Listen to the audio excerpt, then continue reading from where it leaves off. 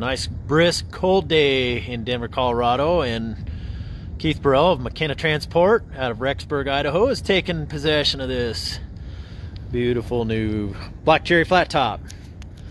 And so we did some of our standard light kits on there, but he did some really cool stuff on his truck. So give Keith a thumbs up, say congratulations if you would. Did a few little things over and above what we normally do. This is 280 wheelbase, 336 rears, 565 Cummins, 2050 torque, and then he went with the Peterbilt fenders. All the little spots you see on the truck are ice. Like 10 degrees here today. But this one turned out real pretty.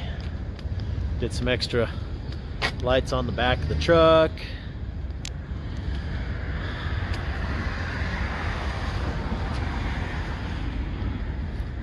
I get a lot of questions about this visor. This is the Phoenix. It's a blind mount visor.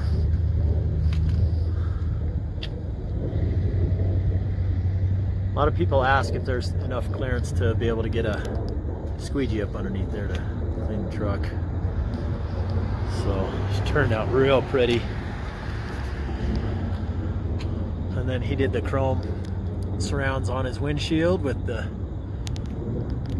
chrome on his windshield wipers.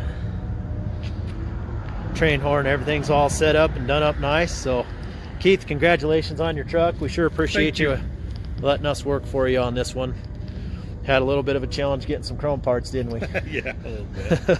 We wanted to have this truck done a lot sooner, but some of our chrome vendors took a little longer than what we wanted them to, but it turned out real beautiful, and I really appreciate your business. Appreciate you. All right, you have a good day. Hey everybody, if you like these videos, go ahead and click on the button in the bottom right hand corner and subscribe. Make sure to give Keith a big thumbs up and say congratulations, and we'll talk to you soon. Stay safe, everybody.